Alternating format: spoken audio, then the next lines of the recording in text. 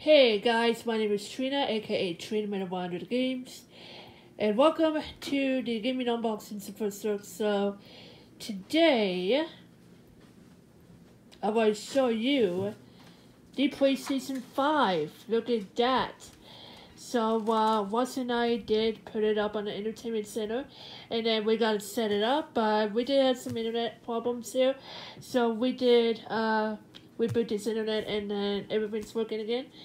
So now I want to give you a quick first look of the PlayStation 5. So I've already covered a first look of my Xbox Series X, and now I'm gonna cover the first look of the new PlayStation 5. So it's actually Ross's, but it's actually, we're gonna share one. So I have my own DualSense control. I'm using Ross's DualSense here. So yeah, but anyway, this is the PS5. So we just got it today.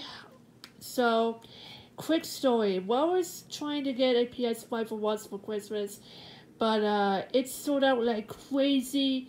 And while I was going into the Walmart website, while I was trying to refresh the page, and someone just got it. So, and of course, it's already been sold out because someone got it.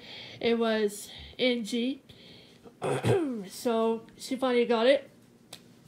So, Angie just gave a I think it's like a small box of PS5 on Christmas morning, and then it says arriving on January 12th, and now today's January 12th, so we finally have a PS5 in our hands here. So I'm going to give you guys a quick first look of the PS5 here. So it looks kind of big, and yeah, this is really cool. It even lights up here, so yeah.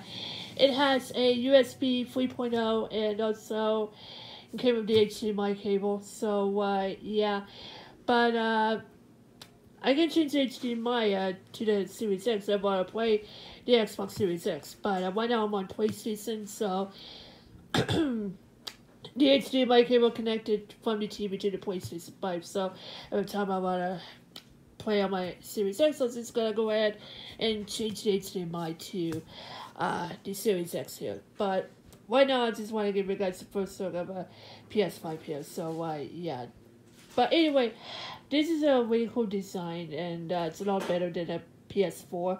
So yeah, this is really cool, and yeah, and also we got the disc version. So even though we don't do digitals, we done disc, so we got the disc version. So yeah, it's really nice.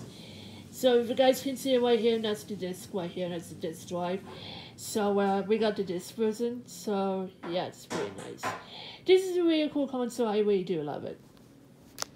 And also it came with a DualSense controller. So this is actually Ross's, but over there, that's mine here, and that's my DualSense, and this is Ross's. So yeah, let's take a quick first look of it. So anyway, it has the touchpad, microphone, analog sticks, motion sensor, gyro sensor, and also the L1, R1, and R2 and L2 buttons here, and also USB 3.0 cord here, or slot.